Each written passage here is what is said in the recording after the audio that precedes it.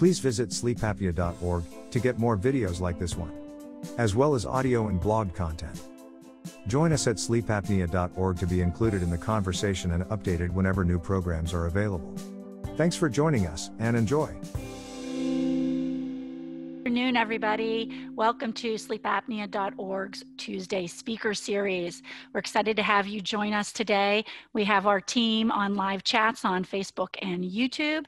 And today I have my team member, Teresa Schumar, here with me. Many of you might not know that Teresa has a long career in the sleep field. She started out as a respiratory technician, became a sleep technician, moved into writing curriculum for patients and professionals in regards to sleep and sleep apnea, and has also done various types of writings and articles throughout her career. We're so happy that she's part of our sleepapnea.org team because she's very patient focused. She serves on our board, and we're excited to have her as our community manager and education leader. So hi, Teresa. Thanks for joining me today. Hi. Thanks, Justine. That was glowing. I have to live up to this now.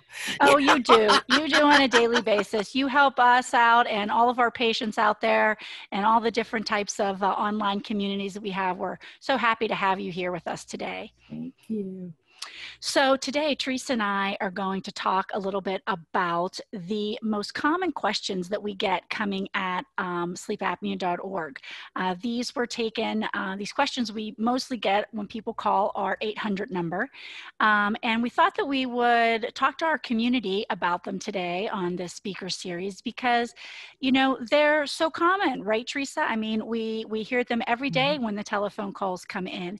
And it's important because they're a little bit starting in the beginning of an individual's journey. Maybe they've just been diagnosed or they just got their CPAP machine.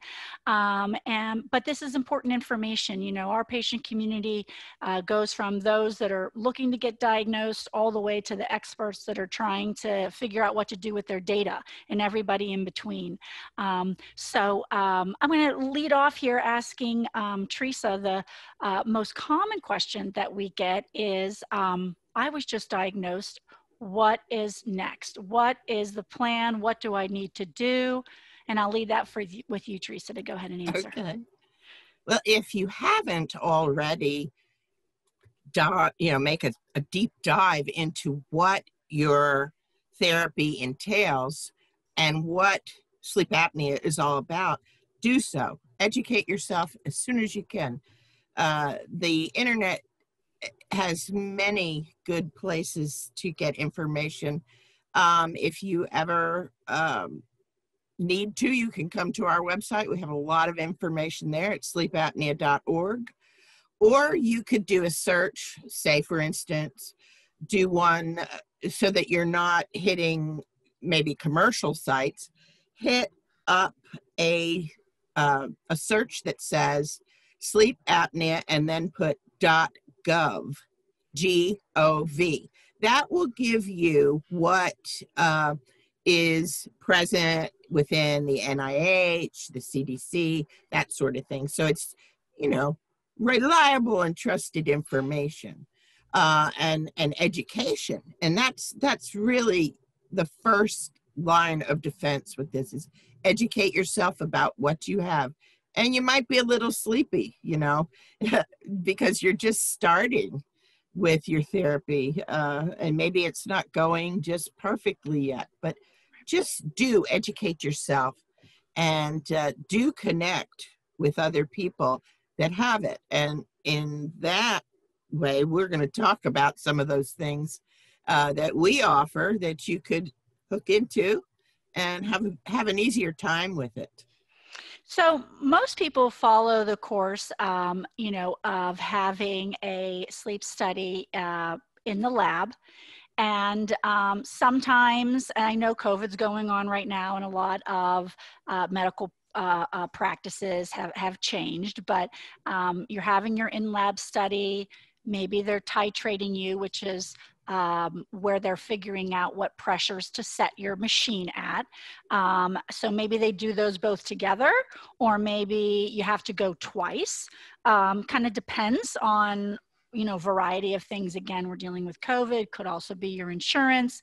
There's a few factors there, but those things happen. Then you're going back to your doctor with your sleep study results, and they are prescribing you a CPAP machine or some type of PAP machine. What are the different types of PAP machines that are there, Teresa, just to let people know?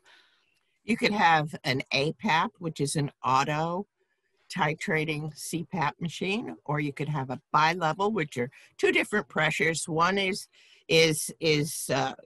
for inspiration, and the other is for expiration, which is exhalation. Not that you're going to expire. I remember when I first heard that, I thought, expiration? No, it doesn't mean that. It means, that you're exhaling. And maybe the pressure is going to be a little bit lower on the exhalation in bi-level, and that it helps to have the patient exhale. It helps them to go easy on it. And it's sort of like explaining, sometimes people have the sensation of they put their head out the window of a car and they're going 60 miles an hour and they can't catch a breath. Well, that's what a bi-level will do. The other machine you could have is a continuous positive airway pressure machine, which is CPAP. And that's really the most common acronym used. Somebody might say CPAP, but maybe in reality, they have an APAP. So yeah, like an APAP is going to reach what you need. Like if you are stopping breathing, it's going to know that, and it's going to give you the pressure that you need there. Yeah. So you have the APAP, the CPAP, and the bi-level therapy. And your doctor more than likely is choosing which type of therapy based on the results of your sleep study. And absolutely. And then under most circumstances, now all this depends on your insurance, which we all know about, is that you would be working either with a DME or an HME to get this medical equipment, the CPAP machine, one of the three different kinds that you described. What does DME and HME stand for? Durable medical equipment and home medical equipment. Okay, great. Yeah, I know there's so many terms that get thrown around. Sometimes people get a little confused. Well, and then you have them online too. It might not be a brick and mortar store. It might be an online that, you have to send your prescription in and to them, and, they take care of you. Yeah, yeah. So hopefully, Teresa was talking a little bit before about, educating yourself in regards to the condition and the various treatments that you're using. And so hopefully you're getting some information and training from your doctor or from your DME, HME. But if you feel like it's lacking, that's what sleepapnea.org is all about. We're a patient community. Like Teresa said, we have online forums. We're on Facebook. Right now we're having this live chat with all of our team members on YouTube and Facebook. You can ask questions and get some answers.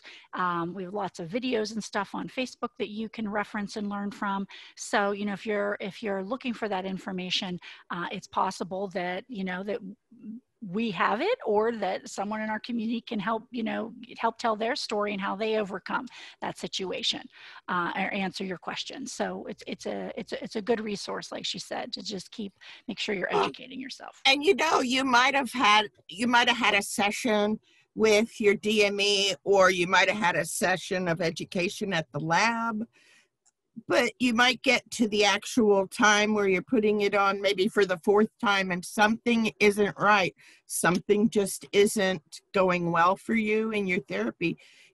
You have another question, or maybe you forgot what they told you. It's okay. Nobody expects you to understand every single aspect of it.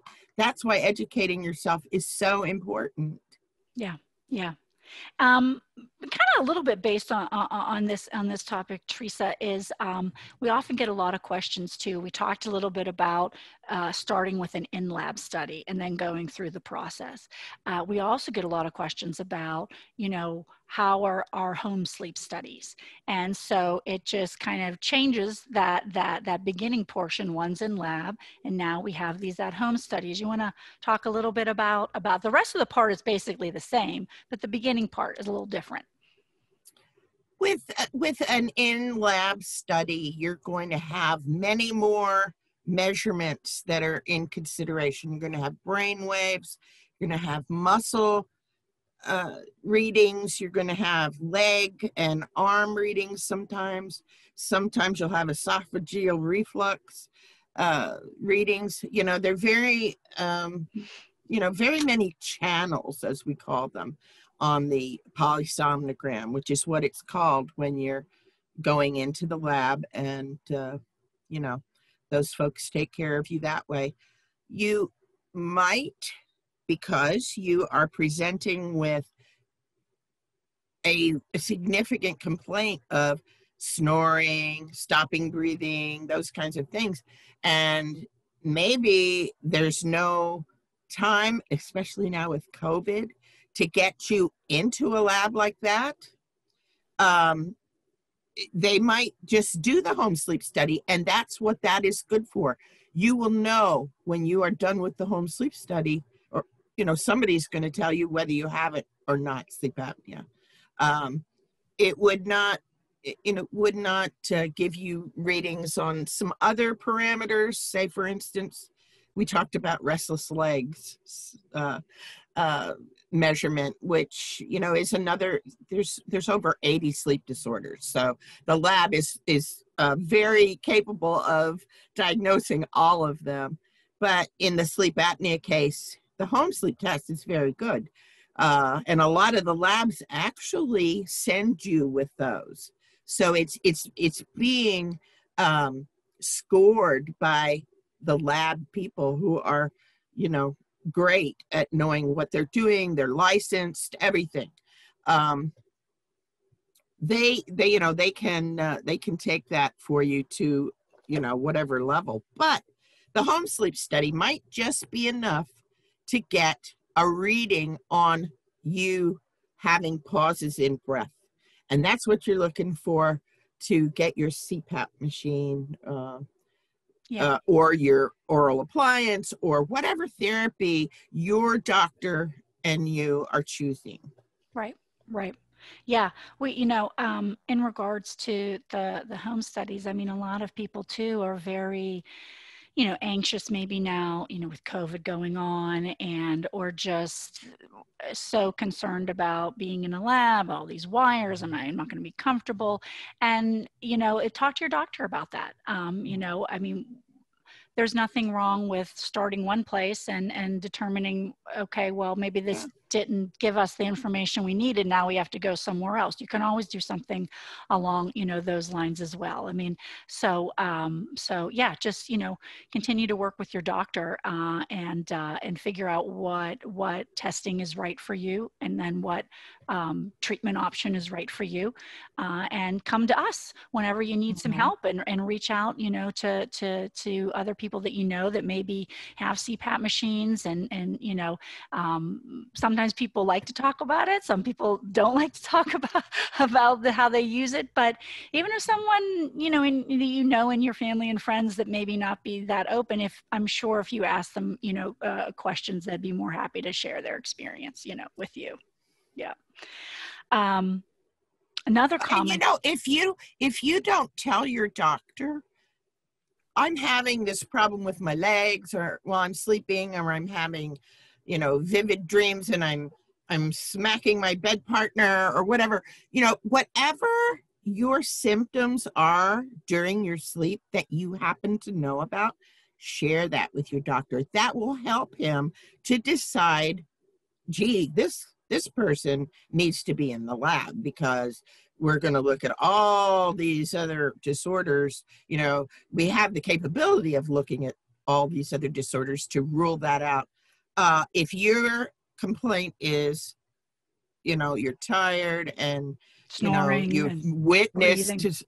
apnea, you're a shoo-in for a home sleep test there. I mean, it's whatever it happens to be, just do it, Yeah. get it.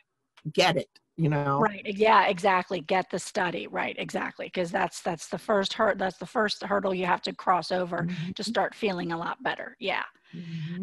Another really common question that we get has to do with cleaning. You want to talk about, once you get the machine, you've had the study, you get the machine, you get some training on it, you're using it, and then, it comes with all these different parts. There's a hose, there's or a tube and a mask and headgear and filters. People don't even know that there's filters in there. Sometimes they don't know that there are filters in there that need to be changed. Yeah. But the cleaning, we have that resource for people. It's so simple, and you actually were the subject of our video that we offer, and it's free for anyone to look at. It goes through the steps of cleaning the actual mask and the different parts and the tubing and that sort of thing, and how you dry them, and very simple. Very simple. Yeah. And it's all over our properties as far as social media, our website. We have it in the Facebook support group, the sleep health support group. So, yeah.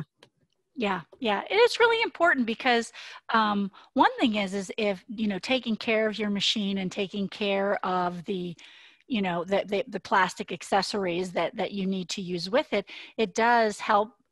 It helps them to last the length of time that they should. Like if you never clean out your coffee mug, it looks really, really bad inside after a week. And then just imagine that, having coffee out of it every day and you never washed it for 3 months. It's kind of, not looking so good. Yeah, ew is right. And so, by wiping off your mask, rinsing the hose, rinsing it out, even, washing the headgear, which is a little bit of elastic, you have oil, everyone has oils and you're wearing it all night, every night. And so by cleaning it off, it makes it last a little bit longer. But Teresa, and the therapy is more effective because if you've worn down the silicone or whatever your mask is made of, if you've had a lot of wearing of the mask, you're going to have a lot of facial oils on there, and that actually breaks down the materials. So it's not going to be as effective in keeping this all taken care of with CPAP. Yeah. That's I know when it's time to change my mask because I start to leak. I get a little thing over here and I get a little thing over here. And I'm like, wonder when I change this. And sometimes I write it down, sometimes I don't. But then once I get like 2 little leaks, I'm like, oh, that's it. It's probably been time. And yes, absolutely. Yeah. But so let's talk about that for a minute. Like, how often are you supposed to change these things? We talked about cleaning them. Sometimes, wiping it down daily, rinsing it every couple of days and so forth. What about actually changing the mask and the filter and all that other kind of stuff? There again, it depends on your insurance coverage, but it's usually a couple a year, at least 2 a year. Some have 3 a year. Some are more. Now, if it's, say that you're using the mask that is inserted into the nose with the sort of the little rubber pieces that are on there, we call those nasal pillows. And those pillows are changed at least once a month because the debris and everything from the nose, it's going to wear it down and they're not going to be effective. They're going to leak. They could cause you some irritation on your skin, and Yeah. So yeah, it's a good idea to get familiar with your equipment and your manufacturer Yeah, I mean, and you can, if if you can't get any information from your DME knows how much you're supposed to change it, or your HME that we yes, talked they know. before, they know they can look at your insurance and what the Hmm. manufacturer says, and help you out with that. But if sometimes that's a little bit lagging, as we all know, or can't get the information Hmm. from the professionals that we need when we need it. You can just go online and Google it and what type of mask it is, and boom, the instruction manual will pop up and it'll tell you. Because the full face mask that I use is actually it's like a foam that touches my face, so I have to change it, like you were saying, for the nasal pillows once a month, because you can't wash it. I mean, you can wipe the inside, the hard plastic, but Right. you Yeah. can't wash, like it's like one of those foam memory pillows. You can't Yeah. wash that. And so that's what I said. I know when I start to get those little fuzzy leaks and my one coming out my eye, it's it's time to do that. And I think we should just point out one more time, because this was something that was pointed out to us by our team that talks with the patients a lot.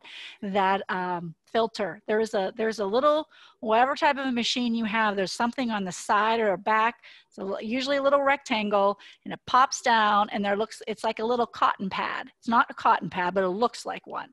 And it's a filter, and there's different types for different machines, but Mhm. you definitely should change that. That's for sure, because you would be surprised if you leave it in there for a year and then you open it and you go, Oh. oh, wow, look at this. Exactly. Yeah. Yeah, it's like that coffee mug I talked about earlier. Yeah. Yeah, exactly.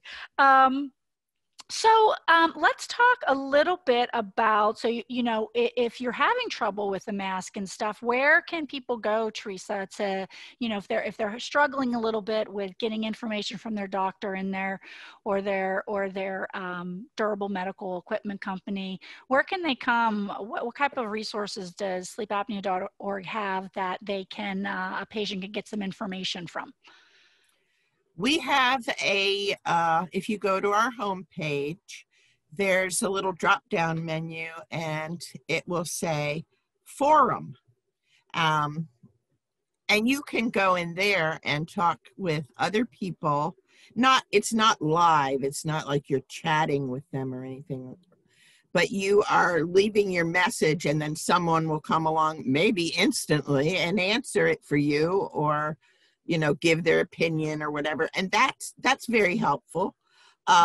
We have a group. If you're a Facebook person, we're on all social media. You can find us just about any platform out there. But we have a very active group on Facebook, and it's called Awake Sleep Health. If you just put that into the chat, into the search field, you'll come up with us, and you have to answer 3 questions. That's for security, because of the robots and all the spamming that goes on the internet. So we keep our people safe in there. And they're very, very wonderful people that will come in and answer someone's question. We get newbies all the time. And maybe someone asked that question just a week ago. Well, they weren't here then. They didn't know. We don't care. We want you to ask, and we don't care how many times you post it, so. Yeah. Well, the interesting thing too about, so if you're not a Facebook user, there's the Awake forum on our website that Teresa mentioned. And, there, all of the history of past conversations about mask leaks and cleaning and what does my AHI mean and all that type of stuff is there as well. So it's a great resource. Your question probably is not that different than somebody that they had Mhm. last week, last month, a year ago, if you're starting out. And so Mhm. it's a great way to just, get some information in there. And Mhm. like Teresa said, if you want to jump in and join the conversation, just, type in your question, and maybe, especially a little bit faster probably on Facebook, but on the forum, Yeah. maybe instant, maybe the next day you get someone answering in there to help you out with the question that you have. So, and then there's just a lot of general resources on our Absolutely. On our website as well, and YouTube. We have tons of videos, talking about Oh yeah. various patient stories and their journeys, and so find one that matches you, and I'm sure there's some tidbits in there for you to gain and learn from. And that's another place there, and the forum, and our main site, our main page on Facebook and Instagram, whatever. You can put in, like, say you're having a problem with a leak. You could just put that word in and search it out. Maybe it's, I feel claustrophobic. Put claustrophobic in there. It's going to populate and give you anybody that talked about leaks. It's going to show up for you, so you can read it. Yeah. Both communities are very engaging, very helpful, and they're there. They're there for each other. You have the newbies and the experienced, and everybody is working together to get a good night's sleep, improve their quality of life, and just feel better. And our people are very polite too. Like, I don't know, we don't have a lot of problems at all. I don't recall any problems with anybody that we had to say, hey, don't say that, or don't hurt somebody's feelings or something. We don't have that. We have mature adults, and they seem to just really want to help their peers. And we even have moms and dads that come in, that they have a little child that's wearing CPAP, or they're having some sort of sleep therapy, and they welcome them, and I'm just so glad to see that. Yeah, great. Well, Teresa, do you have anything to add before we wrap up today? No, I think we pretty much covered it all. Yeah, those questions come in, and we don't say, oh, not that again. It's part of the newbie experience. I mean, and that's what we're there for. Yep. So, we invite everybody to, share, tell your family and friends if, they've been recently diagnosed or concerned about, having sleep apnea. Point them over to our website, to us on Facebook, our group, our forum that we have on our website. We are here as a resource for you. Oh, you know what, Teresa, we forgot to mention when we were talking about the masks, about our mask program still being up and running. So we'll just sneak this here at the end before we go, that when you go on our website, we do have our mask program where to, help individuals that, maybe don't have any insurance or can't afford the copay or the deductible that has to do with some of their supplies. We do have a program and some things that are available, on our website from donations made by manufacturers. Meaning manufacturers have given us some accessories, and then we're able to get them in the hands of people that need them. So we still have that program running. So when we were talking about the cleaning and the changing and all that other kind of stuff, I mean, we don't have everything. We're not a DME. We're not that type of service to provide, but we have what we have. And if it's useful for individuals, we want to get it in your hands to help you be successful with your therapy. So well, that's it. I hope that everybody, joins us next time on our speaker series, and check us out on the website and on social media. And I'm happy to have Teresa here with me today.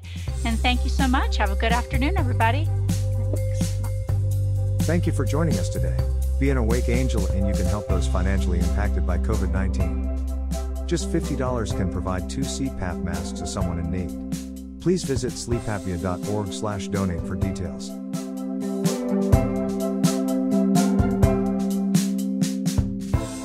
The ASAA is a patient-focused organization. Please like and subscribe to our YouTube page, join us on Facebook, Twitter, Instagram, or sleepapnea.org, and you can join the conversation. It's all free.